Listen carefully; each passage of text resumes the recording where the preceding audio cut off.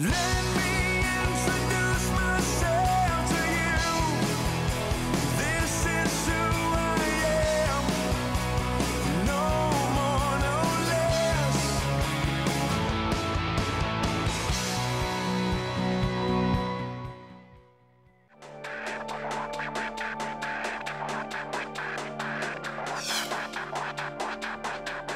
God bless us, everyone. We were broken people living under loaded gun.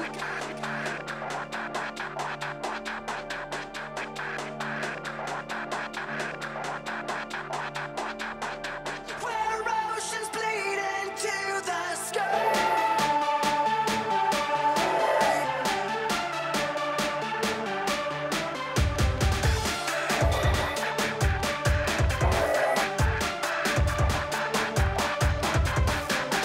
God save us, everyone. Will we burn inside the fires of 1,000 suns? Our role is to go out and make a difference, and to be a difference, and to serve in our communities, rather than saying, what can the community do for us, or how can the community come in and make our churches bigger.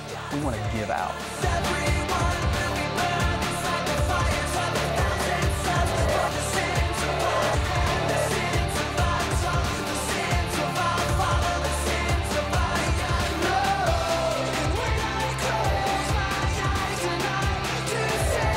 Behavioral health is essential to health. Treatment works, people recover, and the prevention also works. Memories in cold night, where oceans bleed into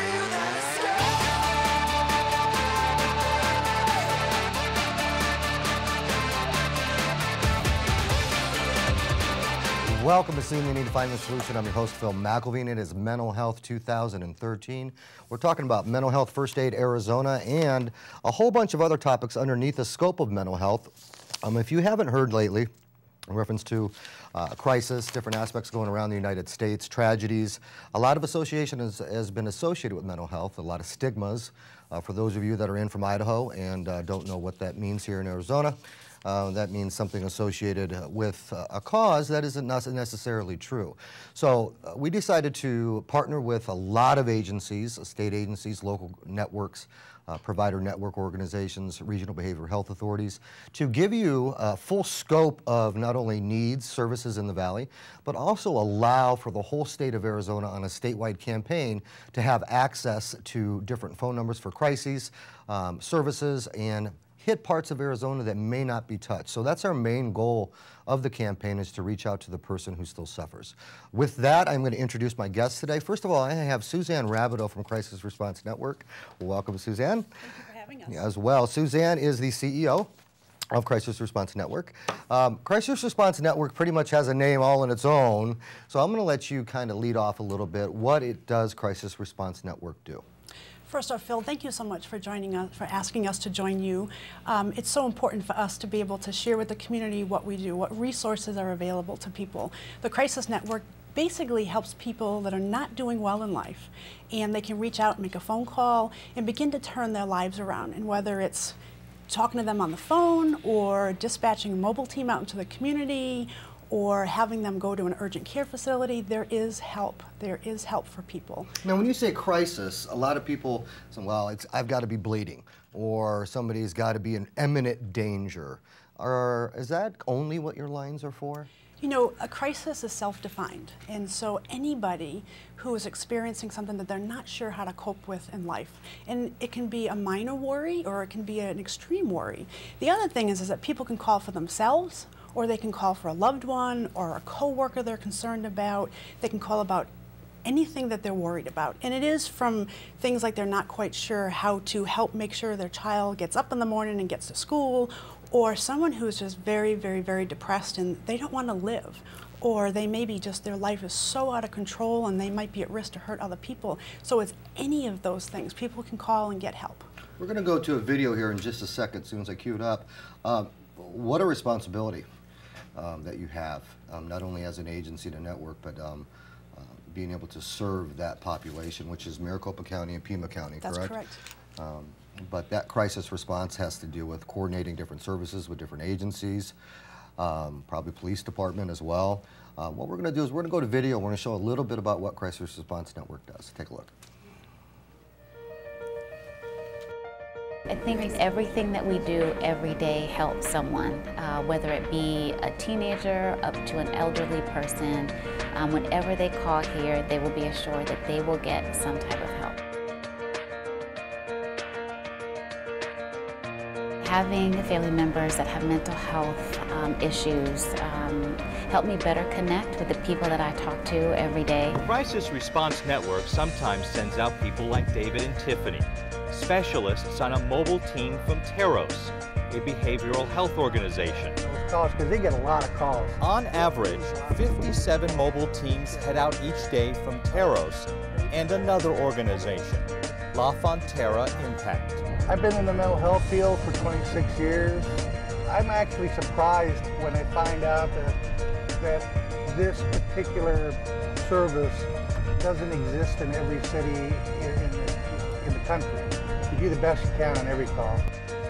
And no two calls are exactly the same. Well, we've gone out on toddlers to, 100-year-olds. From on the street to that second floor space. It's awesome to be able to make a difference in the lives of the people that call.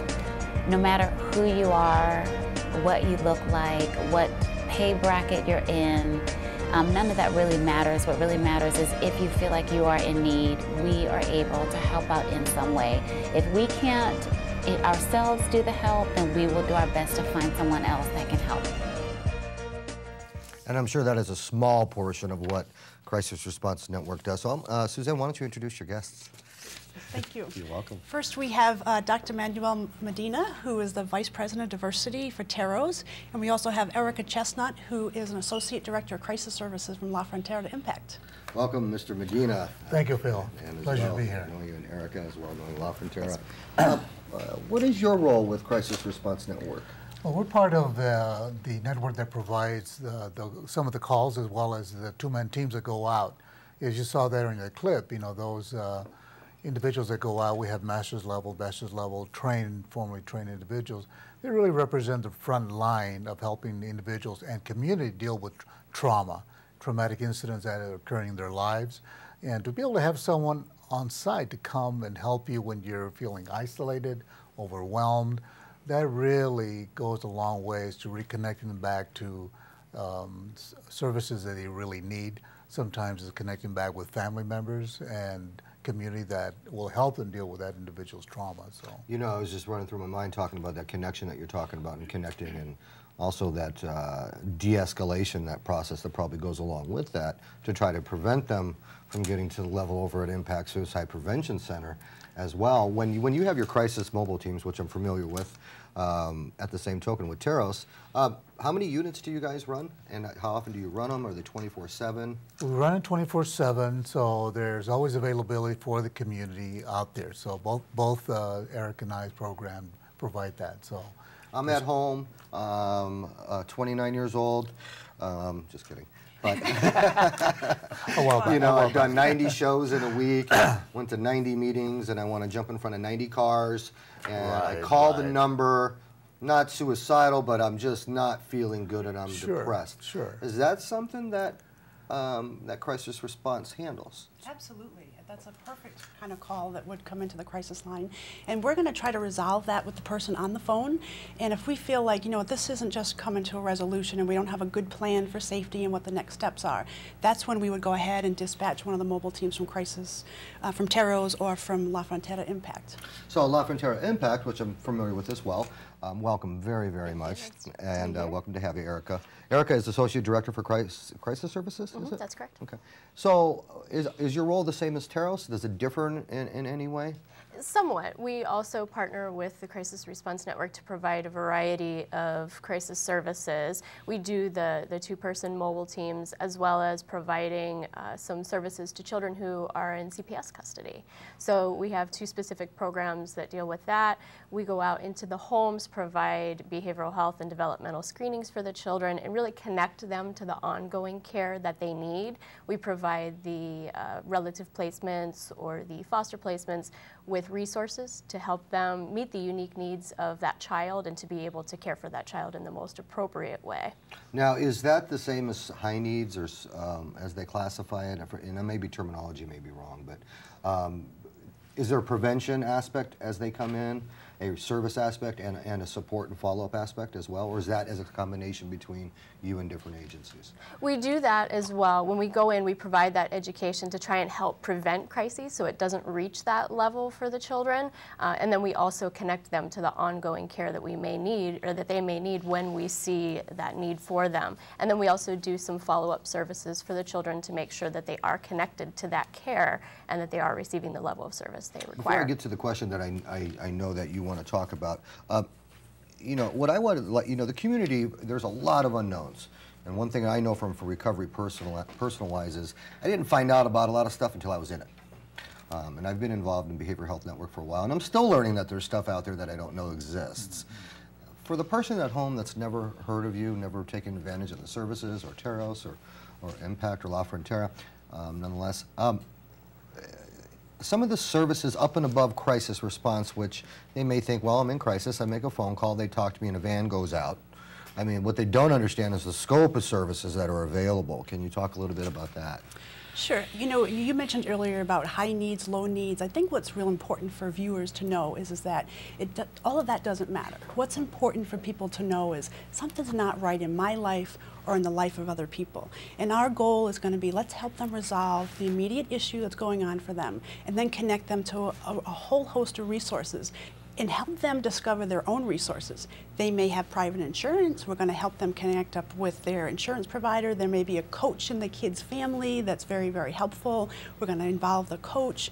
You never know what resources are available to every individual that calls, and we're going to uncover that and help connect them. And that's a very important piece of what we do, is we resolve and we connect them to that next steps. Because many times in crisis, everything's not going to be great at the point of hanging up the phone.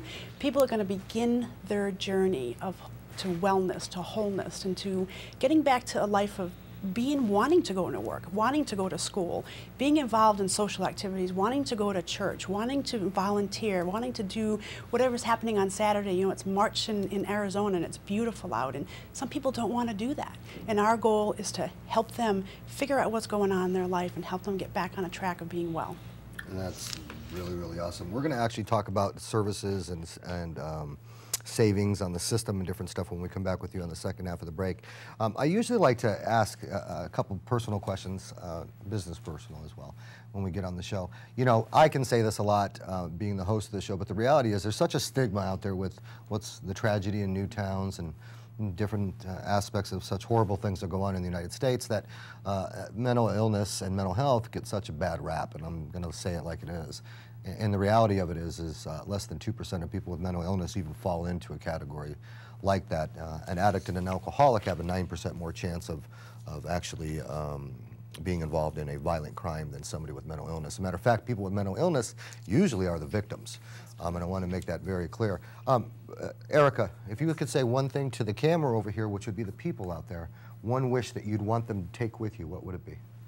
I believe that people with mental illness, it's not a choice. I think that's one of the most important things to remember, is that they can't simply choose to act differently, because this is a brain disorder with mental illness. And it's important that we get trained professionals in there to be able to help them and provide them with the level of service that they need. So please intervene quickly. Dr. Medina, one thing if you wanted to get out to the community, what would it be? I think the important thing would be that crisis and issue of mental illness, you know, is a brain disorder, and that it shouldn't have that kind of stigma as being crazy, if you will. You know, really is help. We know we have a lot of science behind it now.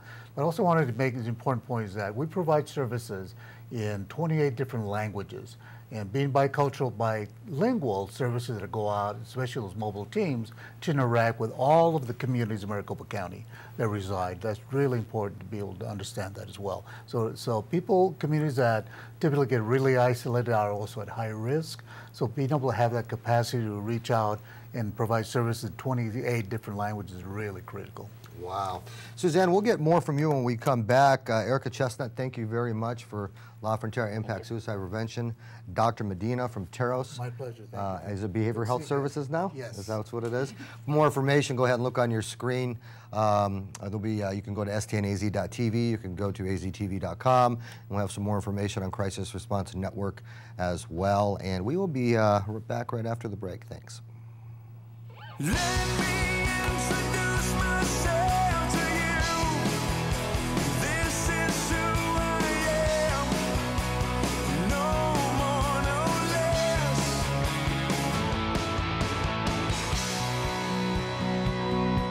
There's no stigma or discrimination against the heart, the liver, the kidney, even the gallbladder. Doesn't even have a job. Yesterday, depression was kept in the dark. And bipolar disorder was your best friend's mother's problem. But the tide is turning. We're stopping the stigma. We're coming out. Our goal is to make the discussion of mental dis-ease cool and trendy. No kidding? Me too. No kidding. Me too. No kidding. Me too. It's time we gave the all-American brain some peace of mind.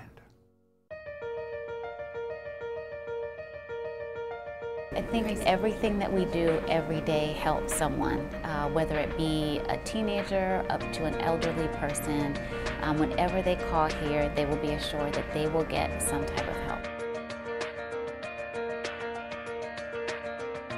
Having family members that have mental health issues help me better connect with the people that I talk to every day. The Crisis Response Network sometimes sends out people like David and Tiffany, specialists on a mobile team from Terros, a behavioral health organization.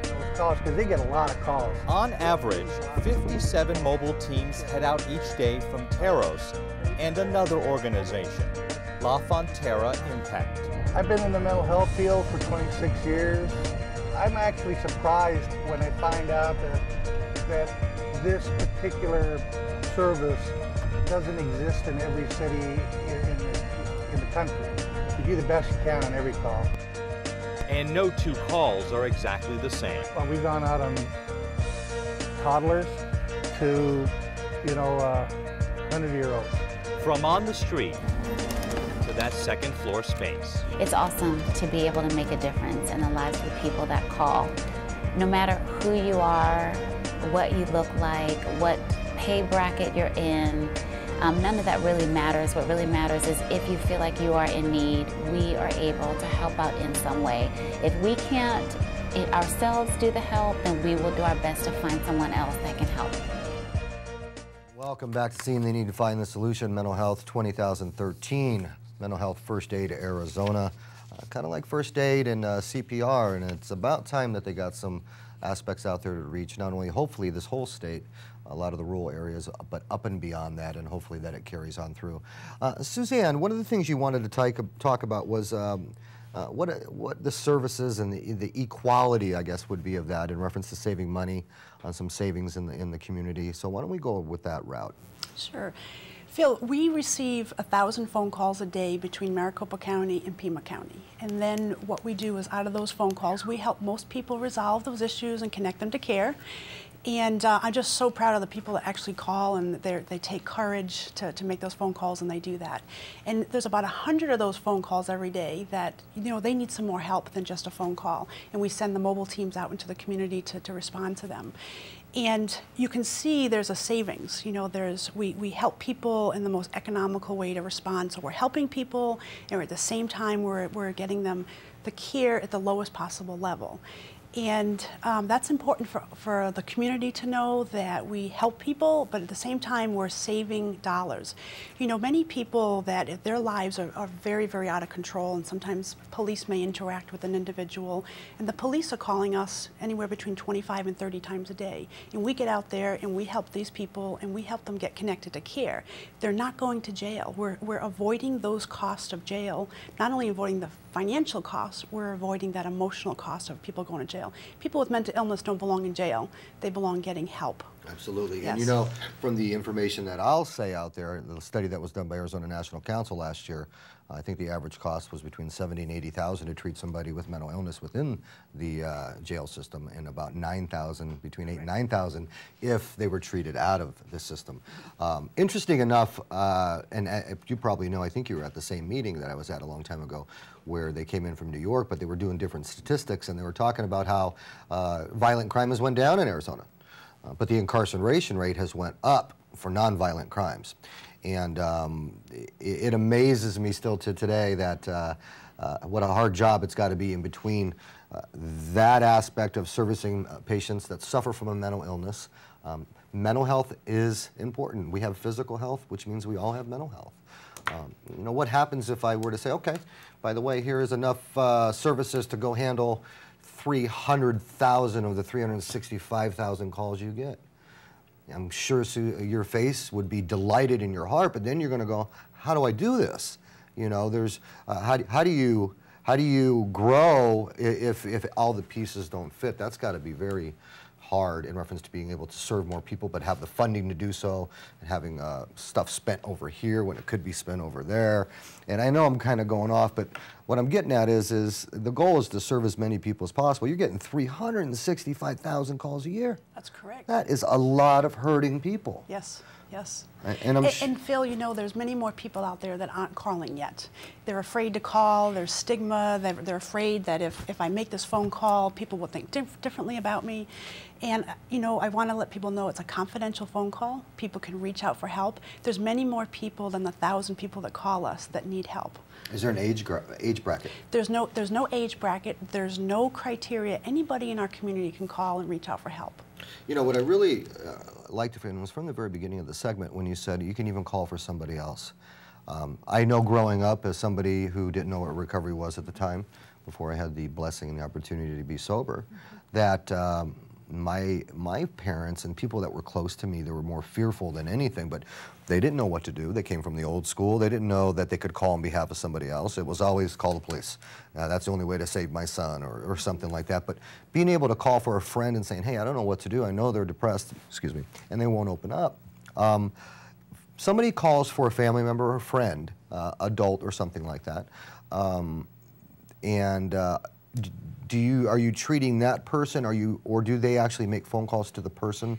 How does that work? If a person calls in and they're concerned about another person, we're going to help that person think about ways they can better connect with the other people. And then sometimes we might say, hey, let's get that person on the phone with you right now, if it's appropriate to do that. But we're going to help that person continue to be a support and a help for the other person. And you know, if the situation is, you know, serious enough that we're going to actually go do some outreach, we're going to go connect with that person on the spot to just make sure that the situation is safe and turn things around. Mr. Steve Isham with David's Hope and a number of other aspects. Steve has a great book on child and family advocacy. He is a big blessing in our lives with everything that we do. And Steve, I decided to call you at 5 minutes before you needed to be here today and to put you on. But I thought it would complement the process because, you know, we both have the same seats on a Justice Alliance coalition with mental health in the criminal justice system. When you're talking about that element of mental health and it gets to the point of incarceration, but what I want to talk about is when they're released, that crises aspect. One thing that is dear to your heart, I know, is just helping the individual that still suffers. What's something that you can add to the picture that would maybe help somebody out there listening take advantage of Crisis Response Network's services? I think if one of the major problems with coming out of our prisons and jails is there's not any real strong transition. So if they at least have that number, that's some place that they can at least get grounded or get some support and help to help make that transition. But they're released from those facilities and there's not really a transition to help them. So, I mean, they're incarcerated and everybody's making decisions for them. They make almost no decisions for themselves. When they eat, when they sleep, when they talk, when they walk, everything is controlled. Then all of a sudden they're out on the street and they're having to make decisions that they're not used to making after 30 days, a year, 6 years, 20 years. And then all of a sudden now to have to make all these decisions, it is incredibly overwhelming. On a county level, from experience and also from talking to you, you know, the element of somebody that suffers from mental illness, say they didn't take their meds, they now are incarcerated, they get serviced while they're incarcerated, and then they get released. And I know transportation's a big issue. It's one of the things we talked about from pre-crisis. You know, they get released and they're kind of, all right, what do I do now? And not always do they have somebody to pick them up. And mind you, there's some great agencies out there that do some services, that try to connect services and do some great things. And what I want to try to really pinpoint down is there is help. And Suzanne had said it, you can call. Phone numbers on your screen. As you see at the bottom of the screen as well, all the different counties in Arizona, there's also a phone number up there which is 1-800-203-CARE. That is for the whole state of Arizona as well. When you're dealing with crisis response and you need some one-on-one attention for yourself, or you need to talk about somebody else that's hurting within your own family. And that I really love, because the recovery model is, you know, the 12-step, which is A, you never go alone. When you try to help somebody who is still suffering, you tell them your experience, strength, and hope, so you're not in a judgmental type of way. But I just can't wrap my head around 365,000 calls. That is an amazing amount of people. Are you required to keep statistics on how many you actually go out there and serve? Well, absolutely. We keep a whole host of statistics. How many people call, how fast we answer the phone, how long our phone calls are. I mean, there's a whole host of reporting requirements that we fulfill. Suzanne Rabideau, CEO, aside, all the stuff that I know you're involved in aside, if you could change anything, well, there's two-part question. If you could change anything and have one wish, that would be for yourself, for what you do for a living or for the community, what would it be to the viewers that are watching? I would say a person who's isolated and afraid to call, that they break through that fear and they pick up the phone and they make a phone call and they begin to turn their lives around, and they have some wholeness and wellness, and they're able to engage in the things that they enjoy in life. So if I could have one thing, there'd be more people calling and reaching out for help and making their lives whole. Steve, you come on the show, and the reason that you do what you do for the person out there that is maybe 40s, 50s, 60s, that doesn't think they don't have anybody or they lost somebody, what would you say to them? I would say there is help out there, and that they're not alone. 1 in 4 adults has a diagnosable mental illness or substance abuse problem. 1 in 5 adolescents has that same issue. We're #1 in the world in incarcerating our people. We have the #1 we can incarcerate more people in this country per capita than any other nation on the earth. And many of those people, a great number of those people, upwards of 80%, have either a diagnosable mental illness or a learning disability. You know, so they're getting into those situations because of those needs that aren't being met. Phil, I'd add one more thing, is that, you know, we talk about people with mental illness, but it's not just people that have a mental illness or a brain disorder, but people that are just struggling. I mean, a life event can impact a person, and it's time to turn that around and get life back on a different track. And so there's a full host of reasons why people would reach out. Suzanne Rabideau, CEO of Crisis Response Network, Steve Isham, David's Hope, 365,000 calls for crisis in Arizona alone. Pick up the phone, check out Crisis Response Network, and help somebody. My name is Phil McIlveen. See you next Sunday. When I can't see you, I know you're there. When I can't feel you, I will not fear. I will trust in you, and I will not be afraid.